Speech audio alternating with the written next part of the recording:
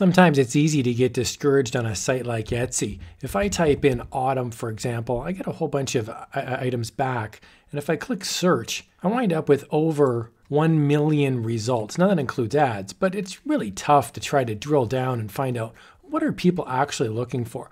So don't despair. In this video, I've got a tool that we can use to drill down on niches. And I've got 3 niches that actually do have sales, and they can be a great fit for your business. Let's jump in. Okay, the site that I'm using here is called Everbee. I'm going to put a link to this in the video description below if you're interested. Just a heads up, it is an affiliate link. That just means if you click on the link and you purchase Everbee, I would receive a small commission. Let's jump in with the first one here. An autumn phrase that you might be familiar with is pumpkin. Now, when I type in pumpkin, you're going to see the search volume on Etsy is 3166. That's monthly. There's a ton of competition and the keyword score is 0. So it's like, well, that's not great. However, there's related keywords down below. And what I like about this is you can see very quickly, for example, pumpkin sweatshirt has a keyword score of 20. It has way less competition and actually has more volume. So this is a great example of when I talk about niching down. Most people are not just going to search for one word like pumpkin. They're going to search for something specific like pumpkin sweatshirt or pumpkin shirt or shirt pumpkin, something like that, Halloween pumpkin, things like that. Now, I'm not saying those keywords are all going to be better. They're still going to have a lot of competition, but your keyword score can go up depending on the different niches. So it's a really easy way that you can see here.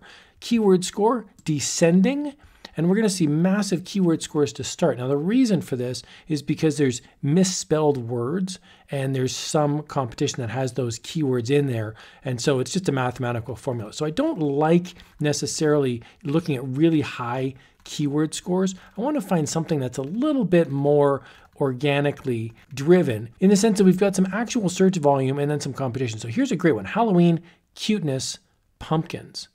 1,668 volume, 446 competition. That's a really high keyword score because there's actually more searches than there are listings. So I'm not saying it's going to guarantee you a sale, but you could find some options. Here's another one, scary pumpkin coloring. There's 460 in volume, 407 in competition. That gets us another very high keyword score. So somebody might be looking for a scary pumpkin coloring page or some sort of digital download for a coloring book. The second niche we're going to take a look at is Thanksgiving. And as we can see, there's 2,800 in search volume and there's a ton of competition. Again, a keyword score is 0. So I wouldn't recommend you just have the word Thanksgiving in your keywords when you're listing on Etsy, but it can help. Let's go down here to the related keywords though and see if there's something different. Now, what I want to show you is a different way to look at this. I'm going to look at the volume instead. And so the volume now will be descending instead of the keyword score. And as I'm looking through the volume, this is now descending in search volume. And I'm looking for keyword scores that are relatively high, might have some competition. Now, again, I'm not looking for misspelled words. Here's one, Thanksgiving pumpkin, 1,688, competition 189,880. The keyword score is 10. It's better than 0. So I only throw that out there to say that even a keyword score of 10 or 20, it may be something that you would at least want to look at. It's not a 0.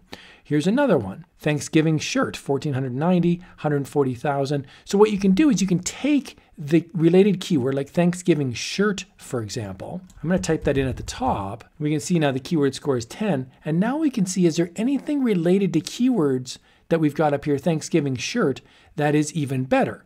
I'm going to sort descending by keyword here. Now, when you get back a lot of results like this, you can use the filters as well over on the right-hand side. I'm going to click filters, and we're going to say keyword include Thanksgiving. The keyword score, we can have it max out. So we could say, you know what, I want to have a keyword score of, say, 300, for example. And that'll give us back results that may be a little bit better. Here's a pretty good example, Thanksgiving blessings shirt.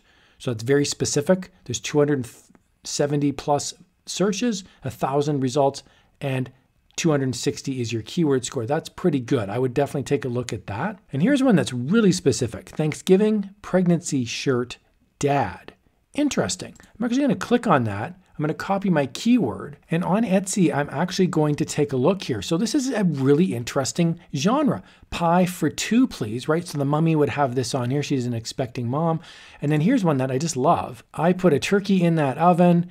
There's a little turkey in this oven. So it's Thanksgiving themed, but what a great way to totally hog all the attention at the Thanksgiving party because you've now got a baby on the way. So you can see here 20 plus views in the last 24 hours. This is very niche. So this is a great example of something that is Thanksgiving related, but it's extremely specific to certain people. Could be the mummy here, expectant mom, or it could be the couple. So you might say, well, hold on, this is a sweatshirt, right? This is $20. I'm on a Canadian Etsy site here. This is a sweater and I want to sell digital designs. Well, there's nothing stopping you from making a similar design and just selling it as an SVG file. I'm not saying copy it. I'm never saying copy it, but you could have a different graphic.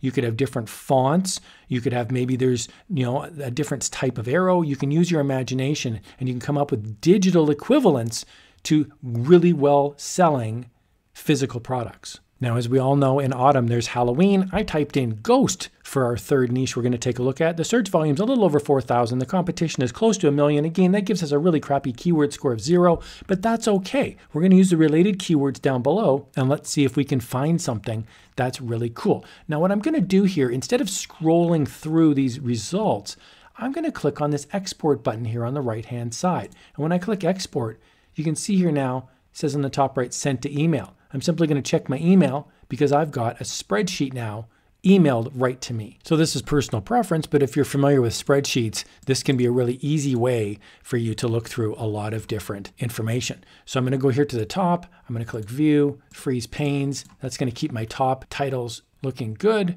I really like it when it looks like that. So now I'm going to scroll on through, and what I can do is I can sort now at the top. I can go data, sort, and I can sort by keyword score, largest to smallest.